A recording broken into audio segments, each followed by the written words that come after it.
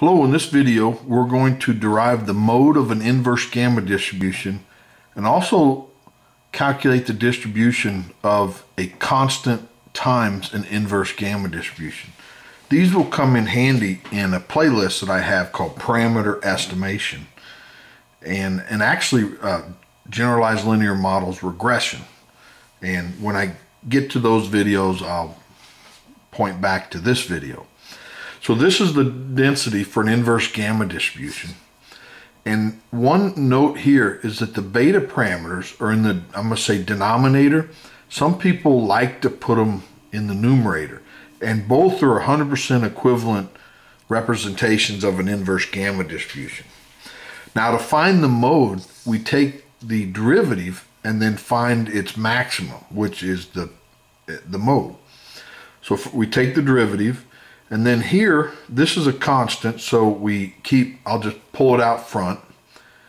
And then with respect to x, so we have two functions, so we have to take the derivative of this times that, plus this, which is this, times the derivative of that, which is this. And don't forget the chain rule associated with this.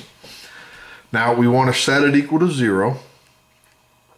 So we, I factor out these constants, or not constants, but these terms, and this is left over.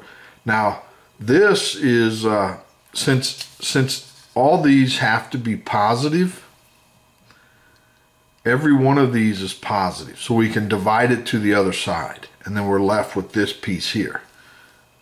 And then I subtract that to the other side, and then multiply the x, divide by the x plus 1, and we get this. And this is the mode of an inverse gamma distribution.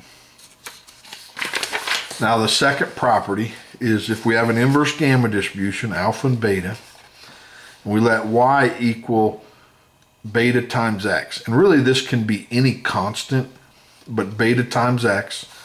And then we can, back solve for x and then find the Jacobian of the transformation.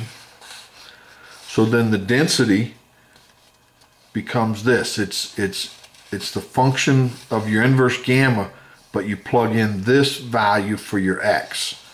So then since it was 1 over x and you plug in x, then it becomes beta over y.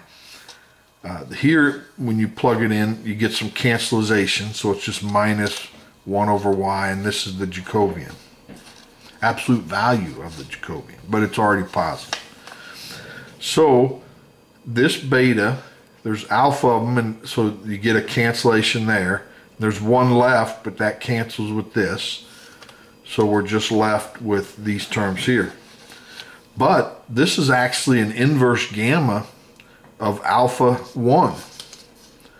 And so the take-home message is if x is an inverse gamma alpha beta, then a constant times it is, you essentially divide it this value here. So we're taking beta divided by beta, which is 1.